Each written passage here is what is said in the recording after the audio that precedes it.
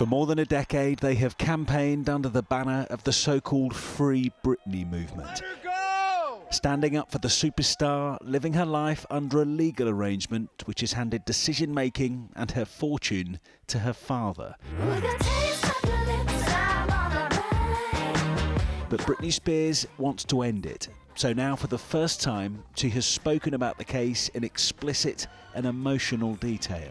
Giving evidence remotely to a courtroom in LA, she likened herself to a slave. "I'm not happy. I can't sleep," she said. "I'm so angry, it's insane. And I'm depressed. I cry every day. I've been in denial. I've been in shock. I am traumatised. I want to end the conservatorship without having to be evaluated. I truly believe the conservatorship is abusive." The order, granted in 2008 when Britney had profound psychiatric issues, meant she lost primary custody over her 2 children. Her father, Jamie, subsequently took control of her affairs, but despite improvements in her mental health, she has since failed to overturn the arrangement.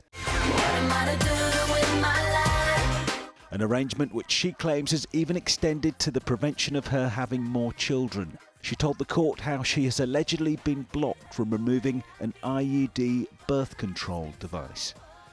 "I was told right now in the conservatorship I'm not able to get married or have a baby," she said.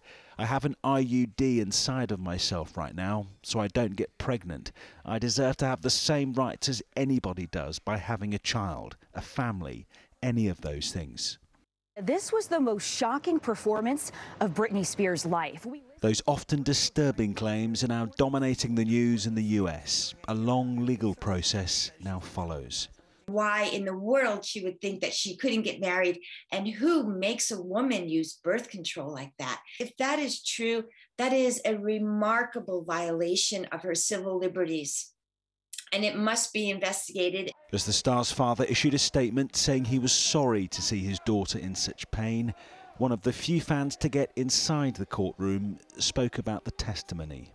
It was really, really overwhelming to finally hear Britney get to speak and hear everything from Britney's mouth rather than just a bunch of different lawyers. Britney, Britney. The judge called Britney Spears' comments courageous, but made no further comment herself. It is a battle for Britney and a fortune put at more than $50 million. And Julian's in the studio for us now. What's the likelihood then that Britney will one day get her wish and be free? Hi, Peter. Yeah, Britney Spears was reading from a prepared statement and she was doing it over the phone, but this was such an impassioned, impactful 23 minutes from her. But this, like a divorce, is a potentially slow process. She has to file a petition and then the court has to make an evaluation. Now, these conservatorships are usually in place for the vulnerable or the incapacitated, so the judge has to make a ruling on her health. Both sides can call witnesses to speak about anything they've observed for and against the arrangement staying in place. All a really, really slow process, and some legal experts we've spoken to today suggest the volume of allegations made by Britney Spears could now actually make things harder for her because the smallest inaccuracy could damage her overall case, Peter.